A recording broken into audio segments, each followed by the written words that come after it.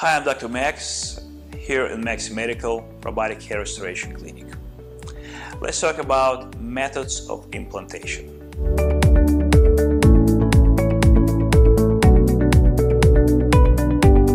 Implantation was always a most challenging part of hair restoration procedure. The reason is, traditionally, either with FUT or FUE procedures, the surgeon will make incision and the actual process of implantation will be solely dependent on hair transplant technician.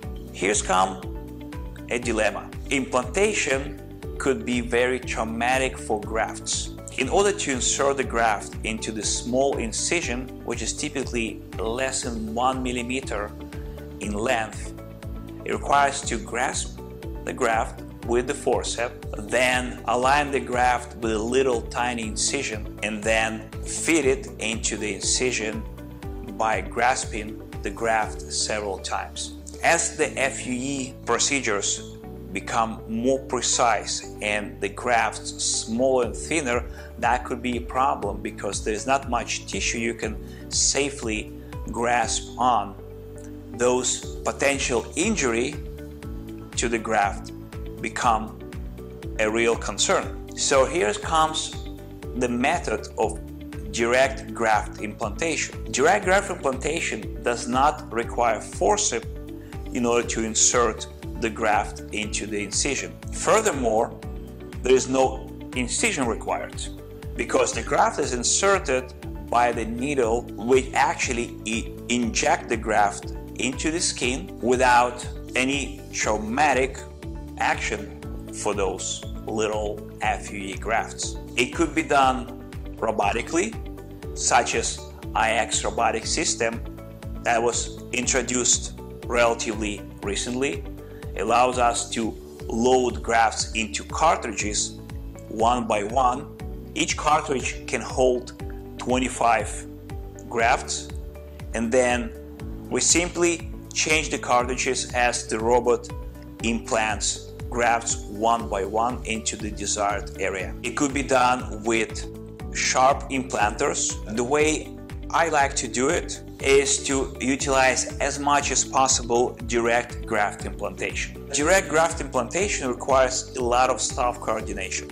I, as a surgeon, will implant every single graft using sharp implanter, assisted by several staff members that help with loading implanters. I developed several devices to achieve a graft implantation more comfortable for the patient, comfortable staff, as well helping to increase of speed of graft implantation. Direct graft implantation allows me to evaluate existing hair and mimic the same pattern with the hair direction, hair density.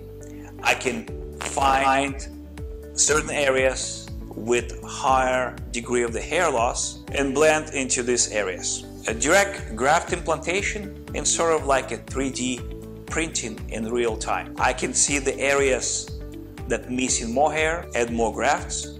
I can see where the spaces in between existing hair exist, and I can rescan it again. If I see something is missing somewhere, I can add a graft. With the site making, more traditional way, it's almost impossible because once the site making is done, and most of the procedure will be completed by hair transplant technicians. That's the reason I like direct graft implantation, because it allows me to participate more and take responsibility for the entire procedure versus just part of it.